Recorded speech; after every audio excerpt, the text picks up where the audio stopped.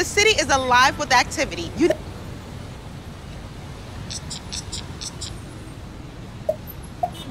Hi, I'm Dave Evans, and welcome to $9.99. NYC Media knows everything about the city, and now you can take us with you everywhere you go. Our new iPhone app has tons of information about places to eat, things to do, and much more. Download the NYC Media app from iTunes and discover New York. This week from New York Times TV. Go behind the lens with society photographer Patrick McMullan. Christopher Gray looks at architectural chaos on Broadway. Next, the minimalist Mark Bittman takes on urban grilling. And a Metro reporter follows a police scanner for a night. These stories and more from the New York Times. Male complainant states a male at location threatened to cut him with a knife. Heard male, black, white shoes, blue pants, white shirt. Last week, we got hold of a police scanner, and we spent the day driving around New York and chasing down as many dispatches as we could.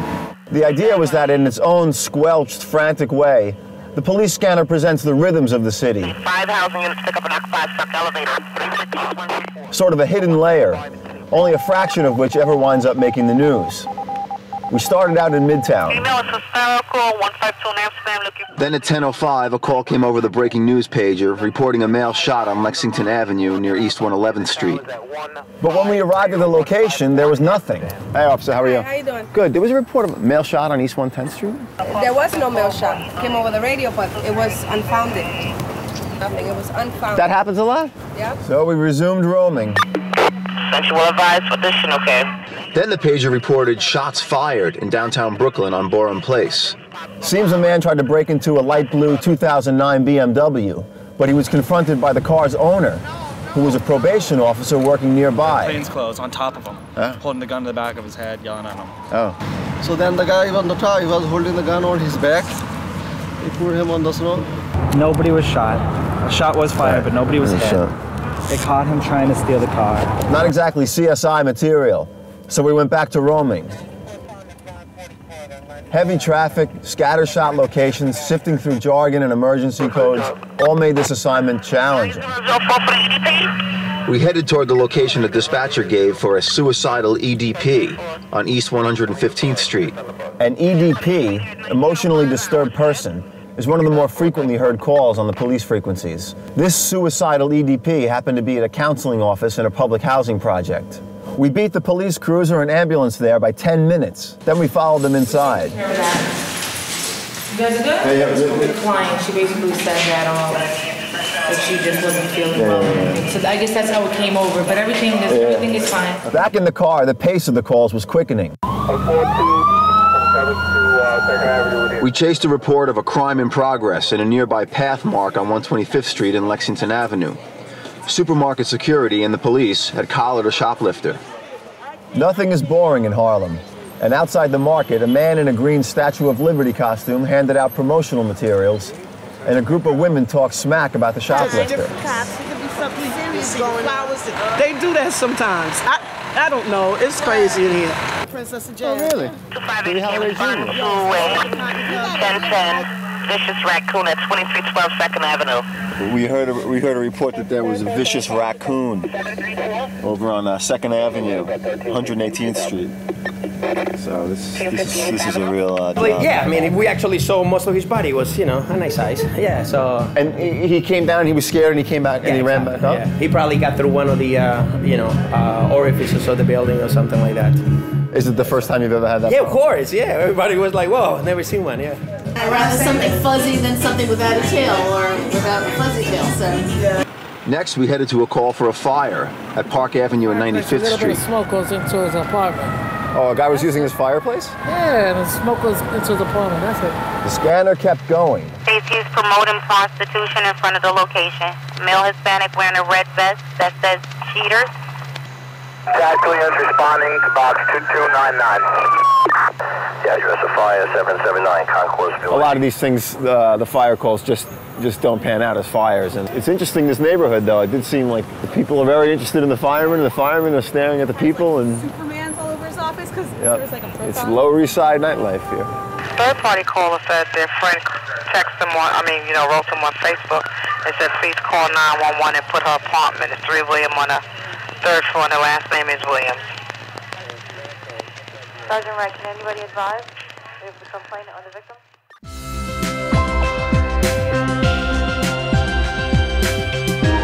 Next, photographer Patrick McMullan shares some of his secrets during a night out. All right, look, I like this. I wonder if this is accurate. Here, look. Ta-da! Where's the photographer? Ready?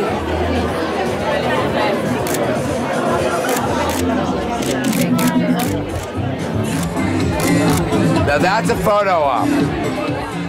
I work with New York Magazine, and I work with a number of different magazines. I have my website, patrickmcmullan.com. We go out, take as many pictures as we can of people, name people, not name people, pretty people, attractive people, funny people. Okay. Hey, there's Mickey Rourke. What's happening, man?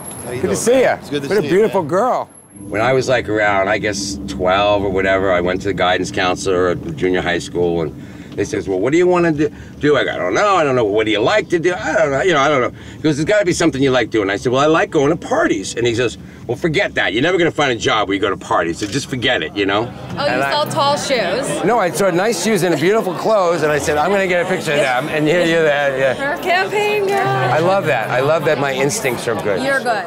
My approach is to dive right in, just to look.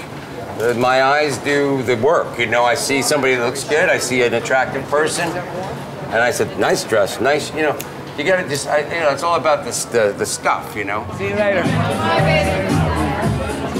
Being affable, it comes very natural for me when I see interesting and fun people. Like that party, it was easy to be affable. The girls were so pretty, the people were fun. I saw friends that I hadn't seen in a while. People seemed genuinely happy to see me, When you stop and say to somebody, I love your style, and they go, oh, thank you so much. That's nice. That's fun for me. Now one of you two together, yeah. Yes.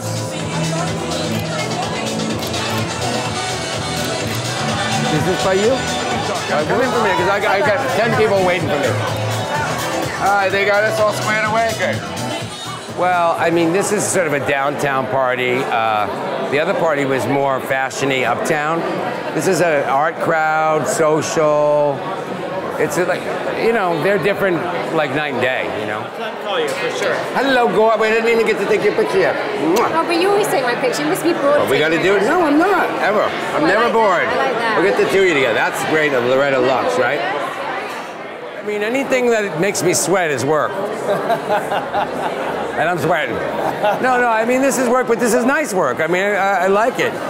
But it's, there's a dissonance because I'd like to be here as an individual looking at the photographs and having time to, enjoy them and not wanting to just photograph the crowd. But that's just personal. As far as work goes, I don't want to even talk. I want to take pictures. Yeah, let's get you guys. You get in the middle. Chew, finish chewing.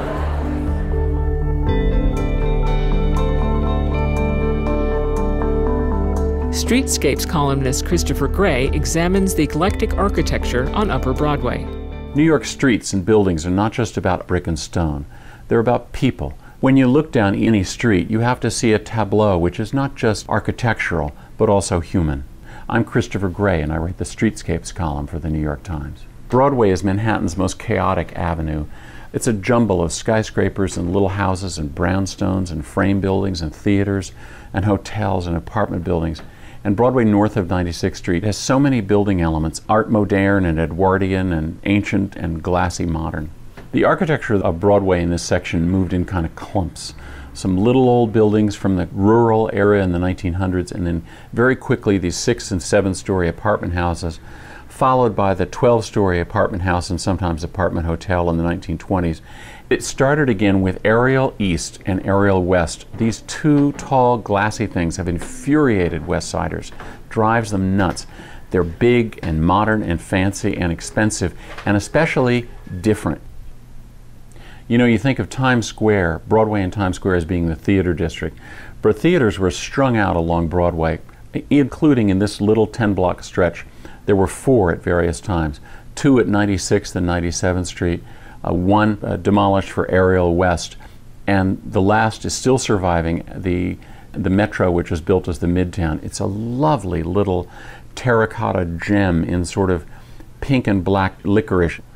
When you stand on 104th and 105th Street and you take this old 1890 photograph looking south, you can hardly believe the change that's overtaken the area in barely a century. From open land and little truck gardens and to this thoroughfare of big steel and concrete framed apartment houses of the 1910s and 1920s, and then the more recent 40-story skyscrapers at 100th Street. It's hard to believe.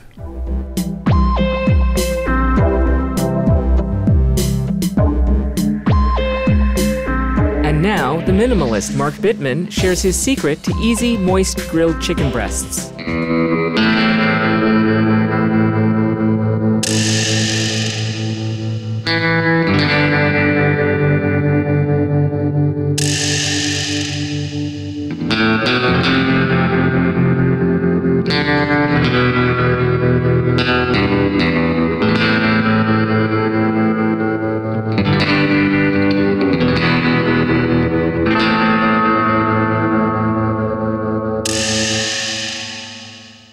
Grilling chicken is always tricky. It takes a little bit of technique. And grilling chicken breasts, which tend to dry out really fast, is even trickier. I've got a solution for both. You want to start with chicken breasts that have the bone in it. I know you're all used to cooking boneless chicken breasts, but the bone will keep the chicken from drying out some. It'll absorb some of that heat and keep it juicier. And here you want to cut a slit in the middle of the meat, sort of a pocket. And you're going to stuff that with what we call compound butter, which basically means butter with things in it. In this case, tarragon and chives. And we might as well, since we have some, and since it's melting in this fierce New York heat, put a little on top too. And perhaps a little in here. People love chicken breast because it's lean, but it's that very leanness, A, that enables it to cook so quickly, but B, that makes it dry out so quickly. So it needs help. And as I said before, the bone helps, and certainly adding some fat helps. And this is flavorful fat here. Think of basting your turkey. For cooking chicken in general, you want a hot side of the grill and a less hot side of the grill. So on this gas grill, it's a snap. I have this side on high, I have this side on low. What you want to do is let some of the fat drip off and the chicken start to cook all the way through over low heat, and that will avoid flare-ups. Cool side of the grill, hot side of the grill, okay? That wasn't fake.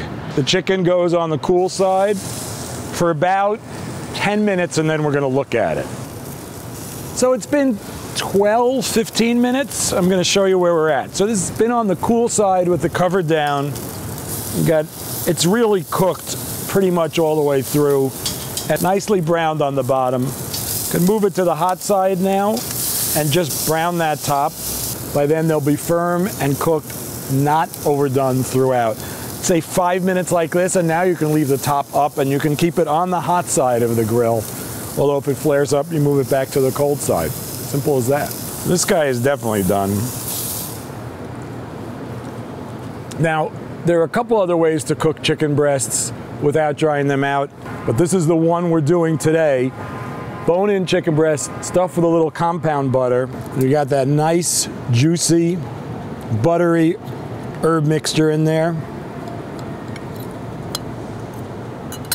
Little fresh lemon.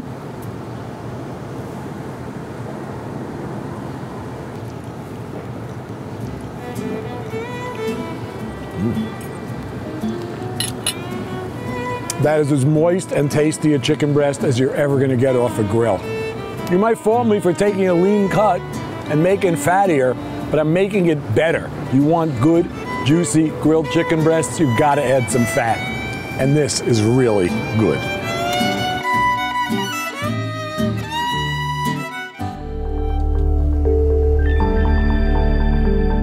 Straight ahead, A.O. Scott's Critics' Pick this week is Broadway Danny Rose. I lovely, lovely woman. I hate to see her cry, but when I start to manja, I get the evil eye. My woolie's getting stronger. How the hell with my gumba? Then I get it from my woman. Kick the box and ask ya that. Ah, the good old days. When were they exactly? Did they ever really happen at all? Who knows? Who cares? Nostalgia is not about the memory of specific people, places, or events. It's a feeling. And in Woody Allen's Broadway Danny Rose, it's an affectionate remembrance of a world that maybe never existed, a world of small-time New York show business. Excuse me. Hold it. Are you finished?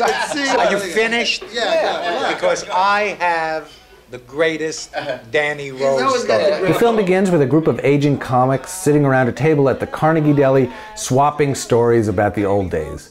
The one that tops them all, and the story that provides the meat of the movie, is the sad and curious tale of Broadway Danny Rose, a small-time agent who specialized in clients whose talents lie elsewhere. You know what I mean? But the thing to remember is before you go out on stage, you got to look in the mirror, you got to say your 3 S's. Star, smile, strong. Star, smile, strong. Danny's most important client, a half-washed-up lounge singer played by Nick Apollo Forte, has a simple favor to ask his manager. Will Danny bring the singer's mistress, Tina, played by Mia Farrow, to his big comeback concert? It's a simple enough plan, but of course, nothing goes quite according to plan. What the hell you want? Look, please don't upset him. Yeah, well, I'm not coming. You got that? No, I want to speak. Drop dead. Hello, Lou, yes, Lou, it's me. I got here okay, Lou. The directions were good. They were good. It was a Gulf station. Lou, she seems to be a little upset. Allen populates the movie with a lot of real-life show business types, including some as famous as the great Milton Berle. Allen also draws on his long career as a gag writer for comedians to produce one of his sharpest and funniest scripts. Yes, and what did your husband do? A little bookmaking, some loan sharking, extortion, like that. So you're a professional. What'd you do? You divorced him or you got a separation or what? Some guy shot him in the eyes. Really? He's blind? Dead. He's dead, of course, because the bullets go right through. There's some broad ethnic humor, which is kind of an homage to the tradition of Borscht Belt stand-up comedy.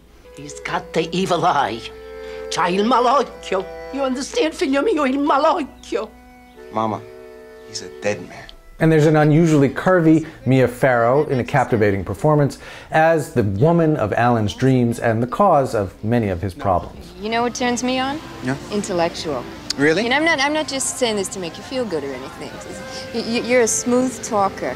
Yeah? Angelina once even predicted I would marry a Jew. Did she happen to say which Jew? Farrow gives a heartfelt and genuine performance in a movie that otherwise might have been a slight and silly anecdote. But Broadway Danny Rose is more of a poem than an overgrown comedy sketch. Part of this has to do with the cinematography of Gordon Willis. He's the guy who shot the Godfather movies, and he gives every frame the kind of mysterious smokiness of dusty old photographs. Broadway Danny Rose, the man, is a has-been, a hustler, a washed-up, failed performer. But he's also decent, brave, and loyal. Broadway Danny Rose, the film, is a shaggy dog story, a joke. But it's also, especially for a Woody Allen movie, if you think about how misanthropic, how hostile he sometimes can be, this one is surprisingly sweet, gentle, and authentic.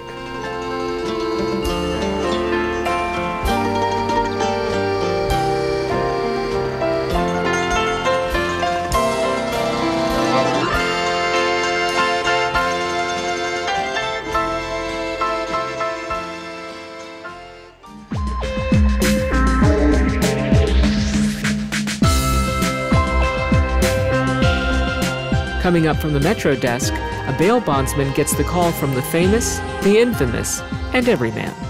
I'm not judge nor jury. People make a lot of mistakes and people have to pay the piper. Whatever happens in the system, it's just a business decision for me. Bail bonds. Hold on, please. What separates me, I believe, from a lot of different other bonds companies is my relations with my attorneys and with judges, with DAs. Everybody gets what they want. Hello? Good, what's up? I'm busy. No skips, no skips. Thank God right now. I have power to help get that person out, get him back on the street, whether it be a celebrity or not a celebrity. This is Ira Judelson, yes. I'm looking at my wall right now and want to see the Joel Halderman case. You know, he was alleged to be involved in some sort of a blackmail of David Letterman. But, you know, Lawrence has my cell phone number, I have his, and he checks DMX, a.k.a. Earl Simmons, also became a client slash friend. Cat was under the gun. The rumor on the street was he was getting, you know, $250,000 for his appearance at Carnegie Hall that night. So Kristen checked in bi-weekly, plus the bracelet, never a problem with the bracelet.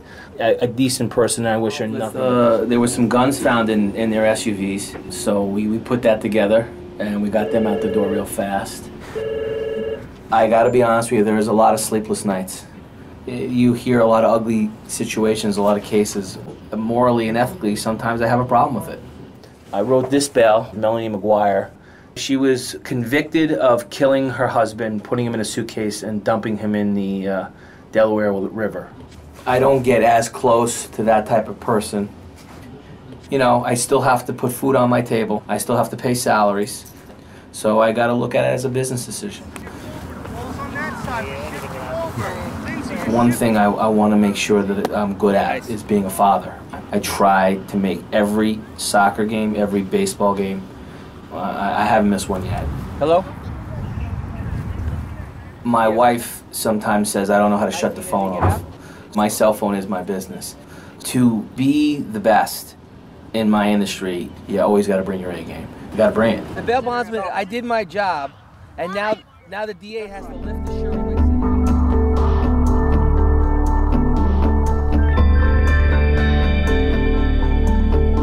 Finally, another happy couple takes the plunge in this edition of Vows.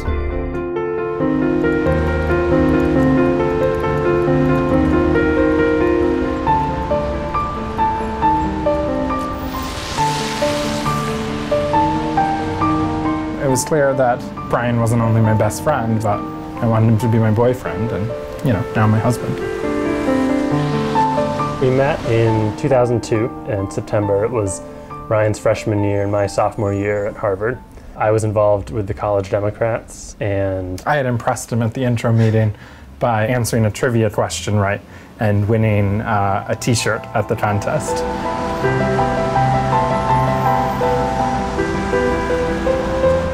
So we went to coffee, mutually decided coffee would be the thing. We're not really that sophisticated though, and at 18 and 19 we went on our coffee date and both of us ordered hot chocolate. I had a really good time, and I looked forward to doing it again. We committed to each other pretty quickly, and he visited my family in December. I visited his family then.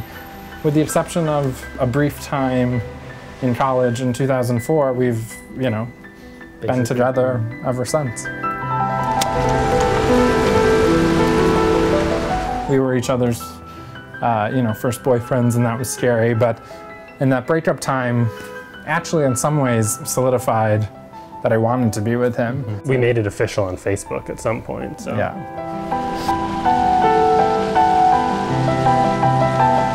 There was never a real, I don't think, decision to get married. It was more a decision about the timing. In, I guess, 2008, it was a few days before the anniversary of our first date. I just sort of decided, you know, to myself, well, you know, on our anniversary, I'll pop the question, I guess. And this might not be surprising, but I, between the two of us, am a cookie lover, the cookie lover, and probably all sweets. But there was this one sweet that I really loved at, like, you know, a cookie shop in the mall in West Hartford. And it was clearly designed for children because they put a little plastic ring in the cookies. The night before our anniversary, I went to the mall, you know, half an hour before it closed, bought the cookie with the ring. Took it home, sort of squirreled it away. And then the next morning, I had an anniversary card. I gave Ryan the bag with the cookie in it, and when he opened it, I told him, you know, maybe we could get married. And I said yes. We were engaged.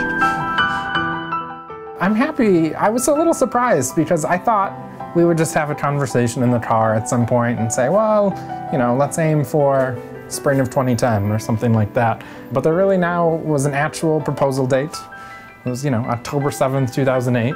And October.